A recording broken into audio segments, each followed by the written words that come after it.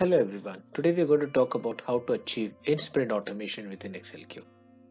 Now, in-sprint automation is a process of having the entire testing process within the sprint itself. So it's more about automation happening along with development. Now, earlier in traditional tools, we needed the concept of the application to be present to record on that application.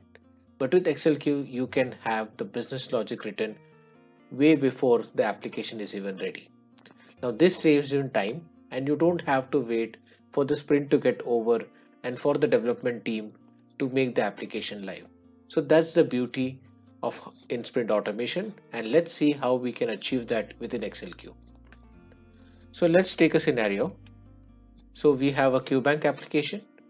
So we have our wireframes that are given to us. So we know that we have a username input field, then we have a password input field, then you click on sign in.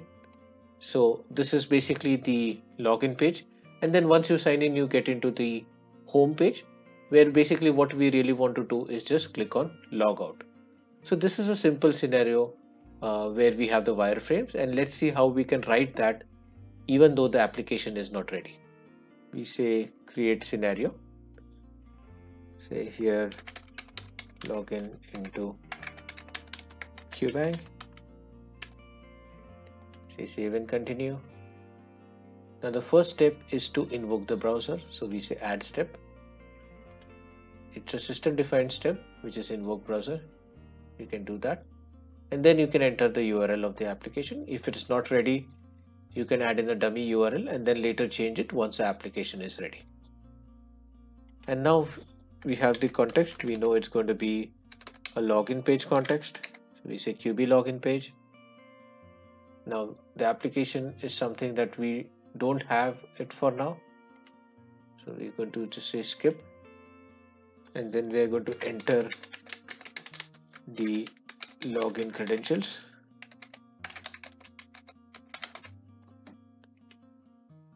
Okay, now the action is going to be performed in the QB login page, and then from there we are going to move into the QB home page.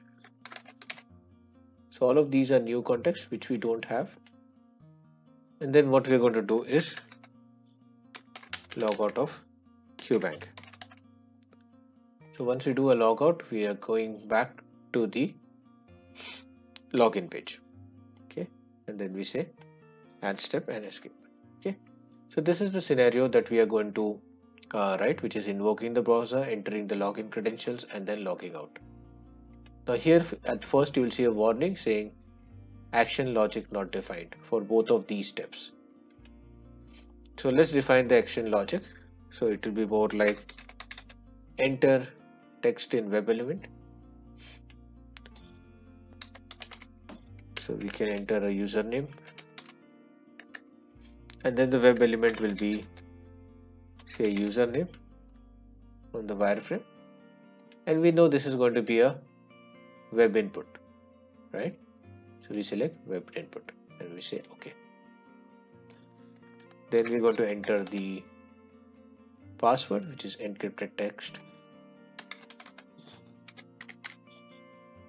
Okay, and then we say the new element is going to be password, and this is going to be a web password input.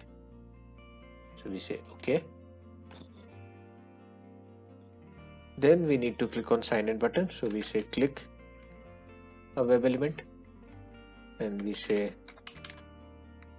sign in, which is a new element, right? And this is going to be a web button. We say OK. So now we have finished our scenario of entering the login credentials. We don't have any views at the moment, and we close this. We try to complete our another logic, which is click on web element, and now this is going to be the logout button, okay, which is a new element, which is a web button. Okay, so now we have defined our scenarios. Now the action logics have been defined. Now if you click here, you will see that after action logic is defined, action logic refers to undefined abstract element, which means we do not have the objects mapped properly. So let's click on enter login credentials. Now say the application becomes ready in the middle of the sprint. So you have your logic already written. Now what you need to do is just capture the views. So say we have the application now ready, which is this application, which is the Cuban application, where you enter the username, password, sign in, and then log out. Okay, so now these views are ready. So we capture these views. Say for example, so we record this view, which is the login view.